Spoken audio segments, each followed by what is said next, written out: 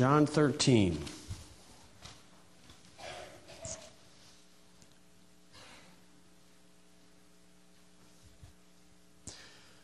Okay, it says, now before the feast of the Passover, when Jesus knew that his hour was come, that he should depart out of this world unto the Father, having loved his own which were in the world, he loved them unto the end. Okay, the them in this context is the apostles. So this is springtime happening, this time of year. It says, in supper being ended, the devil having now put into the heart of Judas Iscariot, Simon's son, to betray him. So he's one of the apostles. He was a walking, talking devil, but he looked like a man. That's a different idea, but that's what Jesus Christ said. Jesus, knowing that the Father had given all things into his hands, and that he was come from God and went to God, he rises from supper and laid aside his garments and took a towel and girded himself. And after that he poured water into a basin, began to wash the disciples' feet and to wipe them with the towel wherewith he was girded. Then cometh he to Simon Peter, and Peter saith unto him, Lord, dost thou wash my feet? And Jesus answered and said unto him, what I do thou knowest not now, but thou shalt know hereafter. Peter saith unto him, thou shalt never wash my feet. Jesus answered him, if I wash thee not, thou hast no part with me. And Simon Peter saith unto him, Lord, not my feet only, but also my hands and my head. Jesus saith unto him, he that is washed needeth not to save that wash his feet, or to wash his feet, but is clean every whit, and ye are clean, but not all. For he knew who should betray him, therefore said he, ye are not all clean. Okay, the ye are not all clean is referring to Judas Iscariot. So after he had washed their feet and taken his garments and sat down again, he said unto them, know ye what I have done to you? You guys know what I did? And of course, the answer is usually no. He says, ye call me Master and Lord, and you say, well, for so I am. If I then, your Lord and Master, have washed your feet, so ye also ought to wash one another's feet. For I have given you an example, that you should do as I have done to you. Verily, verily, I say unto you, the servant is not greater than his Lord, neither he that is sent greater than he that sent him. If you know these things, happy are ye if you do them. Okay, let's go ahead and pray. Lord, I pray you'd help us understand this idea. Help us recognize that this book, this owner's manual, will show us what true happiness is about. And of course, the greatest news anybody can know is for certain that they're going to heaven when they die. Faith in Jesus Christ, that's the greatest news. And I pray you'd help us see what Jesus Christ is saying here, know how to apply it to our lives. In Jesus' name, amen. Okay, that word happy there, verse 17, is the only recorded time Jesus said happy as far as the Bible goes. Okay, I'm not saying he didn't say it another time, but the Bible only recorded it one time. Matthew, Mark, Luke, John, and this is the only occurrence of the word happy in the conversation of Jesus Christ. Now, this is an example of foot washing. Now, a few churches do promote the idea of foot washing. They do believe that it's one of the ordinances. Usually, if you go, if you go east of here, over in Warsaw area, Winona Lake, there's Grace Brethren. That's Grace College. I attended there for a couple of years. They do foot washing. Okay, they think it's one of the three ordinances of a church, where they have baptism, communion, or Lord's Supper, and foot washing.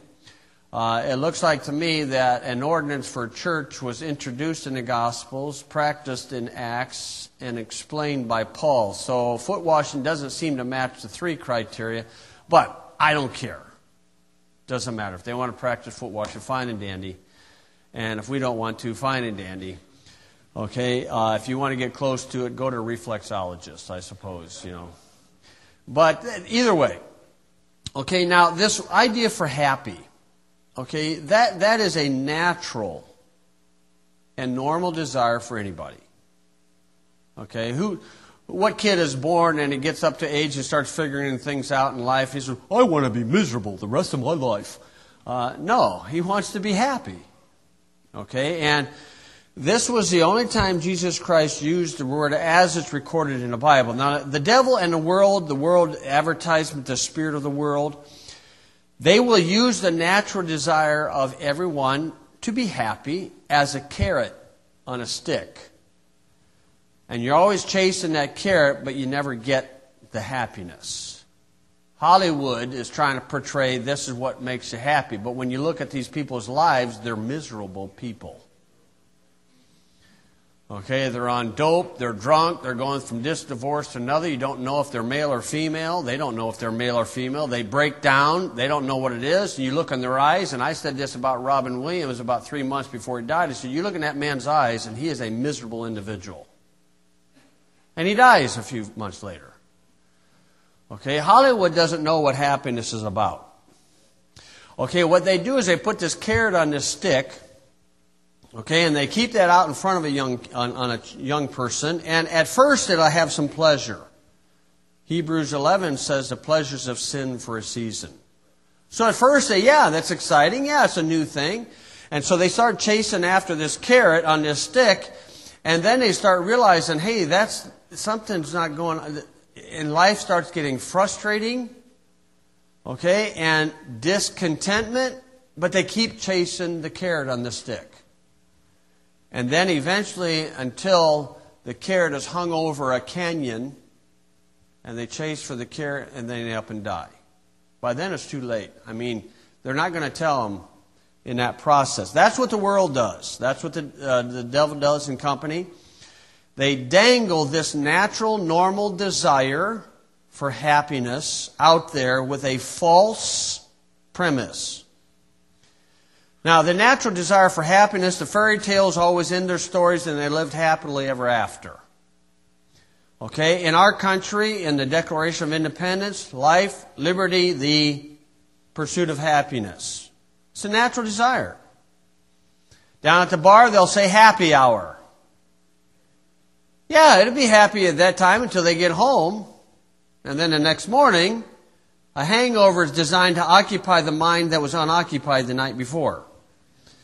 Okay, a happy hunting ground. That's probably legit, a happy hunting ground. Okay, but people say he's happy-go-lucky. Okay, now happy-go-lucky, that idea reveals that happiness is really a state of mind, irregardless or regardless of the circumstances. Okay, I've been, first overseas trip I took was Romania.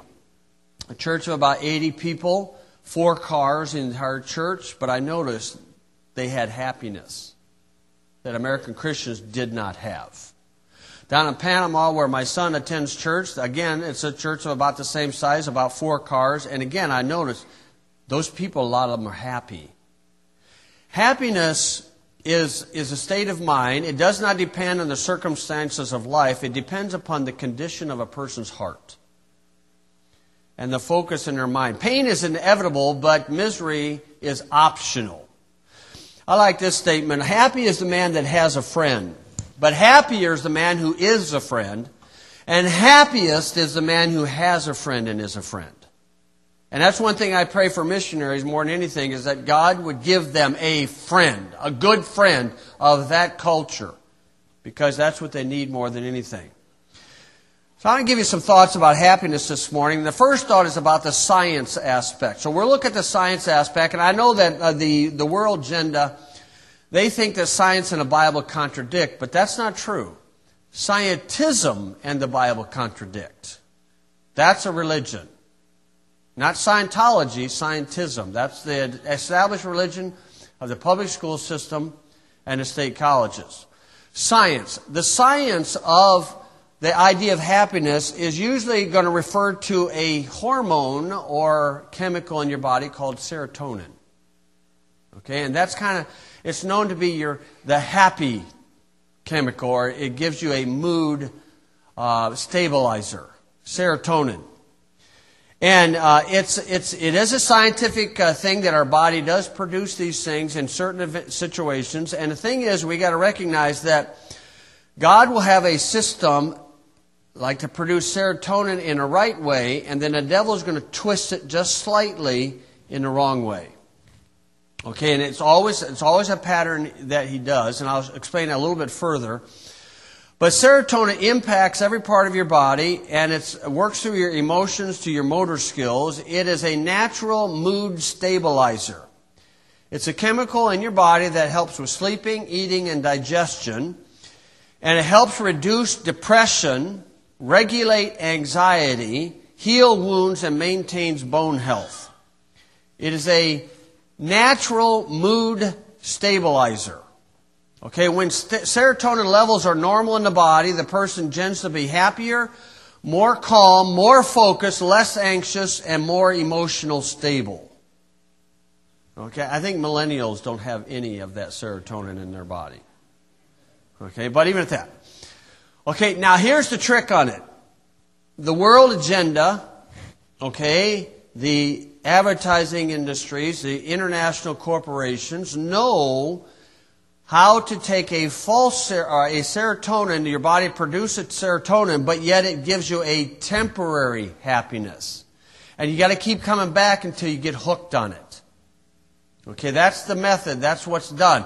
You can't stop eating them.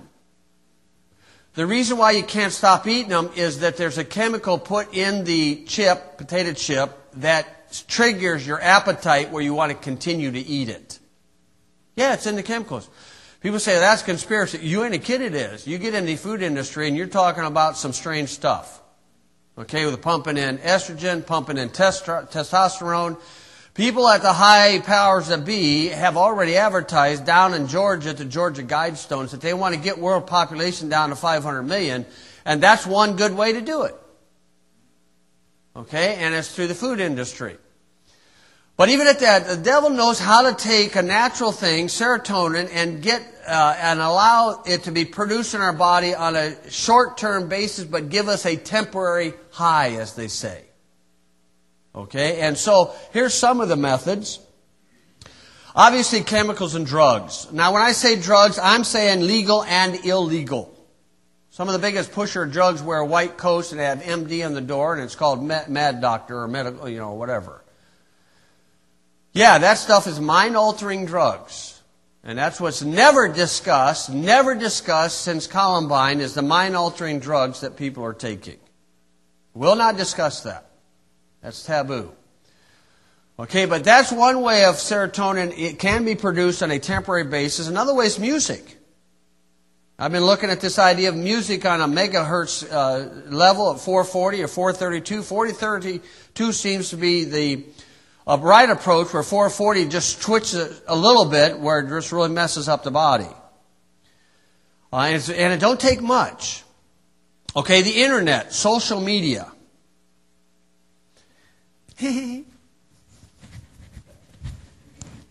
There's a serotonin that's produced. That's a temporary serotonin, but it causes an addiction to this. It's an amazing thing how that does it. Entertainment, sports. Okay, the media outlets. They know what to do to cause our serotonin levels to rise, but it's just a temporary thing. It gives us a temporary pleasure, and we have to keep coming back to it.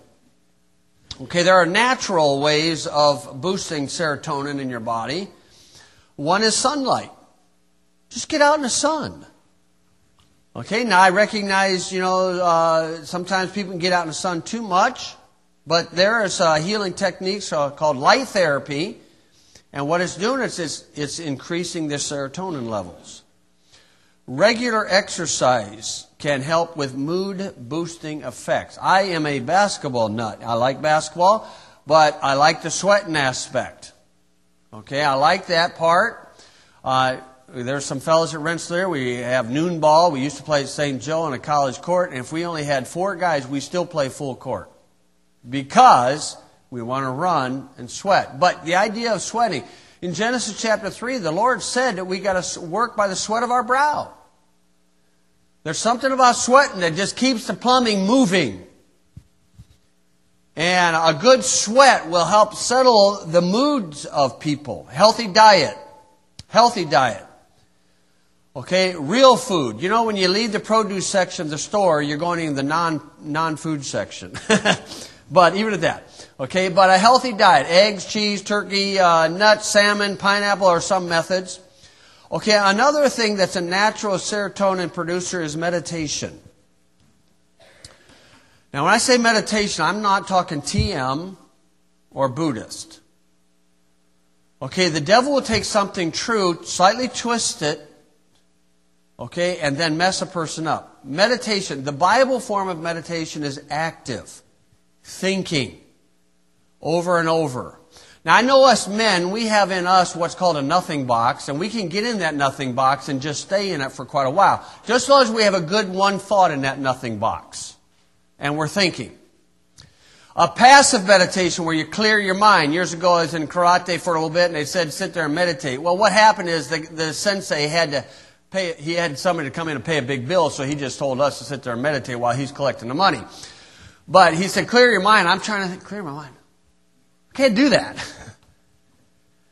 But a passive meditation empties the mind, and any spirit can give thoughts.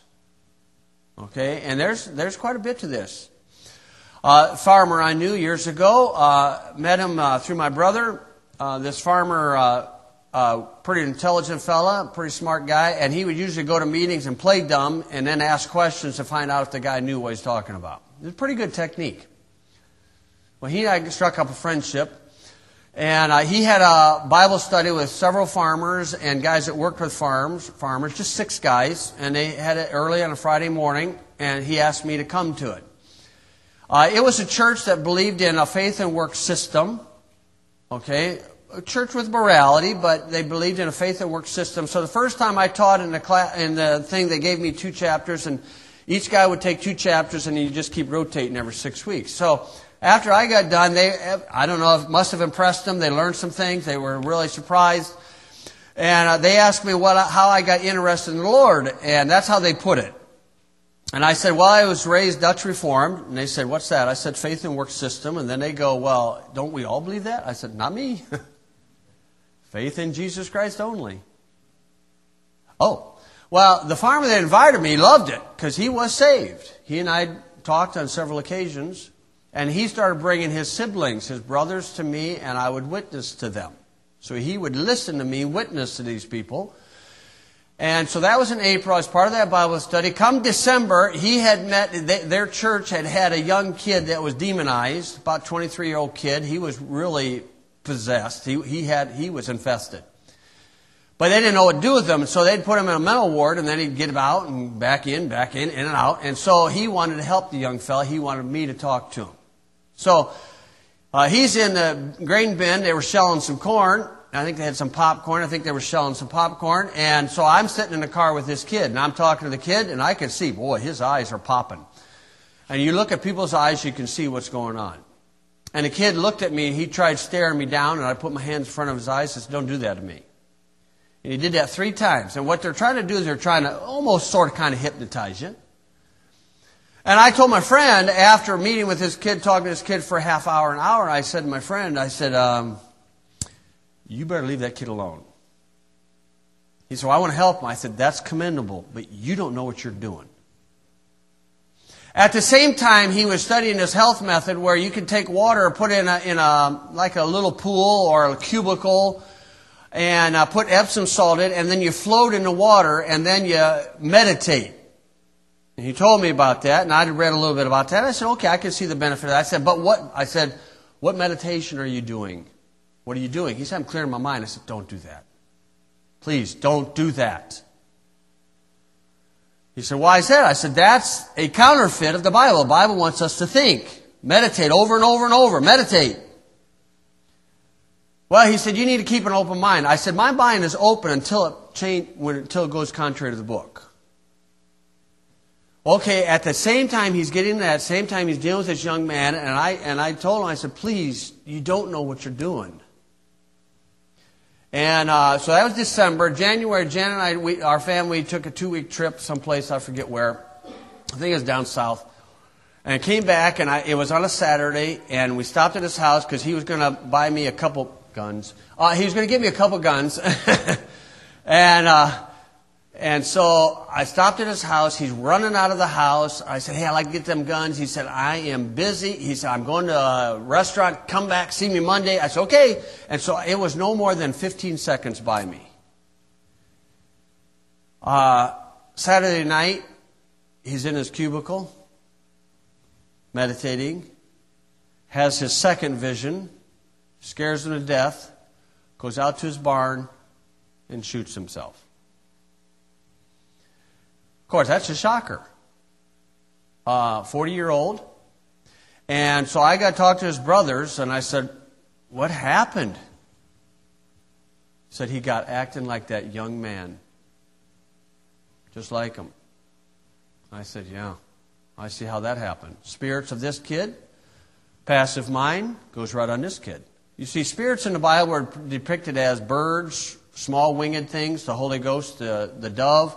Unclean spirits are flies, mosquitoes. And so if a guy's got 100 flies buzzing his head and you're around him, okay, there's a couple flies might come your way.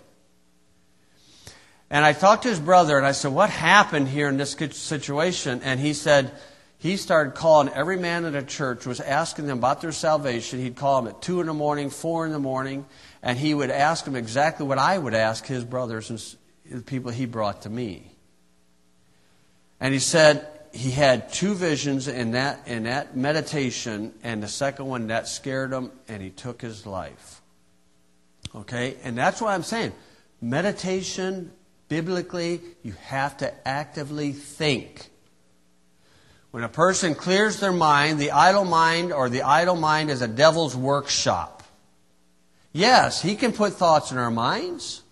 As the world put. I mean, just think what's floating through the air right now. All these television, all the cell phone conversation, all this is going through the air, and once in a while that will percolate in. So the idea is that we need to have the Bible source of these things. Okay, so biblically, Genesis 30 verse 13. First time the word happy is found in the Bible. These will be some biblical sources for serotonin or happiness. Again, happiness is really more so a condition of the heart. But Genesis 30 verse 13, it says, and Leah said, happy am I, for the daughters will call me blessed, and she called his name Asher. So it's a new child. Hopefully the family, the home, is the best source of happiness. But we're living in a day and age where the family is under attack, and it's so much under attack, they don't even know that a male and female should be the top part of the family. I mean, they're debating that idea. Okay, and that's the family, the home should be a place of solitude and happiness. But I'm sorry, the vast majority aren't that way anymore. And that's why the mess that's going on in this world. And with the idea, when God gives a young couple, hopefully not coming from, some factory someplace, but where you got the natural thing, man and wife, husband and wife, they have a child. Okay, now they got to think outside themselves. See, that's what a baby does. A person has to think outside themselves and be concerned of another living creature, living being. Empty, clean slate. What am I going to do with this clean, innocent? Okay, and the thing is, we got to step outside ourselves. And that's what Jesus Christ was telling in John 13. Is the example he was saying, you're washing the feet of somebody else. I'm stepping outside of myself, helping somebody else. Depressed people think of themselves. That's all they're doing. And if they get outside themselves, they'll find out there are a lot of people got a lot worse times than they do. It's all over the place. And consider the plight of the poor is another thing. This is part of this, thinking outside ourselves. Proverbs 14, verse 21. Okay, where this one says, he that despises his neighbor sinneth, but he that hath mercy on the poor, happy is he. Okay, now again, the idea, that doesn't mean that you go find a panhandler and going to pay him some. There's a school in Chicago for panhandling? Learn how to be a panhandler. Okay, and Neil Trahan was down in Pensacola, Florida, street preaching on one side, and a guy was panhandling the other side. A Vietnam vet, at least that's what he said, and wanting some money, and Neil's sitting there preaching away, and then he happens to notice the guy, and the guy goes like this. And he noticed a phone. And then all of a sudden, here comes a black limo, a limousine. Parks right there. He takes his wheelchair up, folds it up, puts it in the trunk, gets in, and drives off.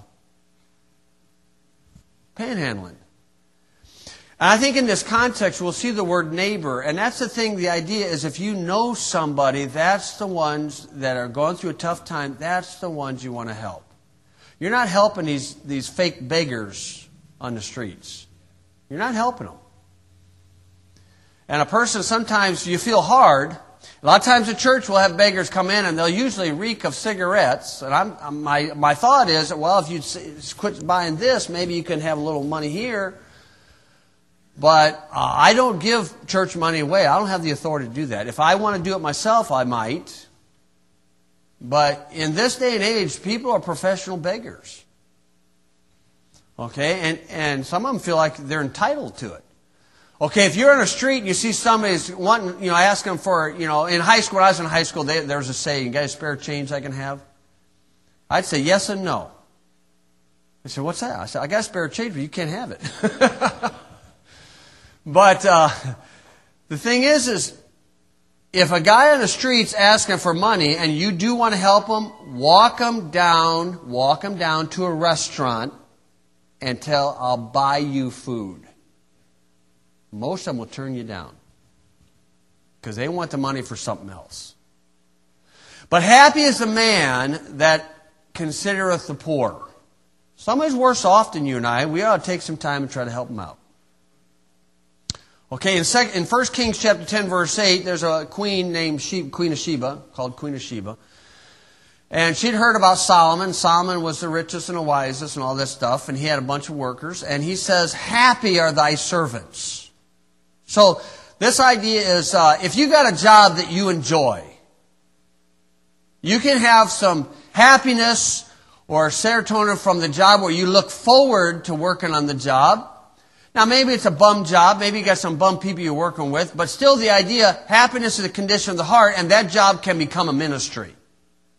And you can be a good testimony to others. Okay, and so one can learn to appreciate his work. One can learn to enjoy his work. Now, Paul said in Philippians 4:11, he said that I have learned in whatsoever state I am with, therewith to be content. Now, when he wrote that, he was in a Roman jail. He said, I can be content. Now, he was a single man, so he didn't have to worry about family or anything per se. And that's one of the biggest things that gets guys in jail is thinking about the family and the outside. But still at that, Paul said, I can be content. And then he said to Timothy in 1 Timothy chapter 6, verse 6 to 8, he says, if you have food and raiment, let us therewith be content. Now, if I was a Greek friar, I would change that verse. He definitely got to have a problem for Americans. If I got food and raiment, then I can be content. Okay, but if you got a type of job, maybe one of a few that's self-employed, that's good. You work for your own boss. Okay, that's a desire to build things, create things. Okay, I can remember growing up, we'd be doing something on the farm, and we'd get to the end of the day, and we'd be at a stopping off place. Man, can't figure it out. We'd just forget it. Dad'd say, forget it. Let's go home. So we walk over to the home. And next morning, Dad get up and says, I know what we're going to do. And I'm thinking, how did he come up with that idea? He slept on it. A lot of times you sleep on things, you come up with a plan. And when I was building that log house down there, I'd get to a point where I don't know, so I'd go home, go to bed. And I'd come back, oh, yeah. And I thought, I remember my dad doing that. It works. Okay, and so the thing is we can enjoy our work. Okay, learn to enjoy your work. In Psalm 144, verse 15, it says, happy is that people whose God is the Lord. Okay, if you travel the world, go to a Muslim culture. See people walk around with a smile on their face. And they'll say, have a good day. No, they won't. They don't say that to you. Why? Happy is the people whose God is the Lord. Where are they wanting to go? They're wanting to go to a society that has a Christian basis. Okay? That's where they want to go. Happy is the people whose God is the Lord. Why? The Lord is in His presence, His pleasures forevermore. You get joy and happiness just spending time with the Lord. God provides hope to people. If you would look in Proverbs chapter 3, verse 13. Another source of happiness, and this might be surprising a lot of folks, or boosting your serotonin, is read the Bible. You know, Jen and I have been studying health for a long time, physical health. We've done all sorts of stuff. We've tried anything and everything you can think of. I mean, you go to the average health food store, it looks like she flew in on a broom, but it doesn't matter. Okay? But you know the greatest source of physical health, mental health, and of course spiritual health is right there. In Proverbs 3, in verse 8, it says, referring to this, it shall be health to thy navel. There is a healing technique, or at least a diagnose technique, where you take a supplement and put it on the navel and do a little muscle testing, and you can tell if the body needs it or doesn't need it. From the navel. Why? That's our original source. Okay, so he says in verse 13, happy is the man that findeth wisdom and the man that getteth understanding. For the merchandise of it is better than the merchandise of silver, and the gain thereof than fine gold. She is more precious than rubies, and all the thing thou canst desire not to be compared unto her. Length of days, look at that, length of days is in her right hand, and her left hand riches and honor. Now I understand doctrine there, Old Testament doctrine, but still, in verse 6, length of days. Reading a Bible helps increase your physical life. Why? Because there's life in here, and when you spend time in life, the life comes off the page. And it's a happy thing to know that if you don't know an answer, at least you have a source to go to. Right there in that book. In Proverbs 28, verse 14, it refers to a man that's happy when he fears the Lord. And then Job said, Job chapter 5, verse 17. Here's what he said. Behold, happy is the man whom God correcteth. Therefore despise not thou the chastening of the Lord. Okay? Happy is the man that God correcteth. Sometimes young people have an intention to do something, obviously, maybe something wrong. They want to have their way. They want to satisfy something. And they don't want mom and dad to know. And then they get caught. Man, why not always get caught? You ought to be glad you get caught. You know, all God has to do to any of us is just leave us alone. That's all He's got to do. If He just left me alone and would not interfere in some things that my flesh wants to do, if He just left me alone, I can make a royal mess of it. Thank God for His correction. Okay, you're looking at a fella that went through high school, never went to a party, never went to, never drank or anything, no drugs, nothing like that. And it's not credit to me, it's credit to my parents. And I heard the kids at school, and why don't you go to these things? Oh, I got to work. Got to get in a tractor. Thank God for that. Okay, thank God for His corrections. Appreciate the Lord for that, because if the Lord just left us alone, wow, could I make a mess of it. So fear God, and it gives you some happiness, and appreciate His corrections. And the last one, if you would, 1 Peter chapter 3, and this is where it gets tough. 1 Peter chapter 3. Okay, this is stepping up into the, if you want to call it elite Christianity, I don't know. Does anybody get there? I don't know. Paul did. Yeah, he was an unusual character. But here's what Peter said. In 1 Peter 3:14, he said this, but and if you suffer for righteousness' sake, happy are ye. Now, make sure you're suffering for the right reason. If you suffer for righteousness' sake, happy are ye. Now, he said that once. Okay, once we could take it. But look in chapter 4, verse 14. He up and said it again. If you be reproached for the name of Christ, happy are ye. Now, a good place to practice on that is on the street. Get on the street, hold a Bible verse sign, and watch the reaction. And watch what they say to you. And when they say some pretty crude things, happy are ye. In Acts chapter 5, the apostles suffered some pretty bad things, and it says that they rejoiced in that they were counted worthy to suffer for His sake.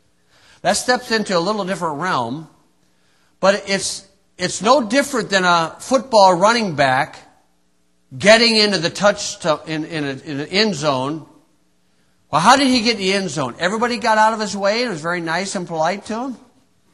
Can you imagine the running back coming to the coach? Those guys are mean out there. Hey, you get out in the street, that's where the front lines are at. Okay, and that's a good place to practice. And you learn to smile when they say, effing Jesus. When I first started hearing that down in Peru, I said, whoa, that's pretty heavy. And then they say what they say, and you just say, do it for the Lord's sake. You're fighting, you're dealing with spirits. And those spirits don't like the Spirit of God. They don't like Jesus Christ. And they let it be known. When a kid has got a lot of spirits in him, drunken, he's been drinking the spirits, when he gets a lot, the spirits come out. And boy, do they say vulgar stuff. And 1 Peter says, happy are ye if you suffer for righteousness' sake.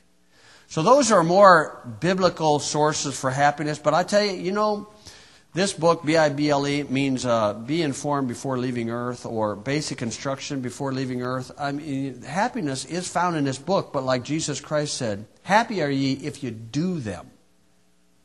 Knowing it's one thing, doing it's a different thing. Okay, we'll pray there. Lord, I do pray and ask that by chance if somebody who's not saved, not born again, that they'd see their need of Christ. And also I pray that you'd help us realize that happiness technically, truly, is a condition of the heart.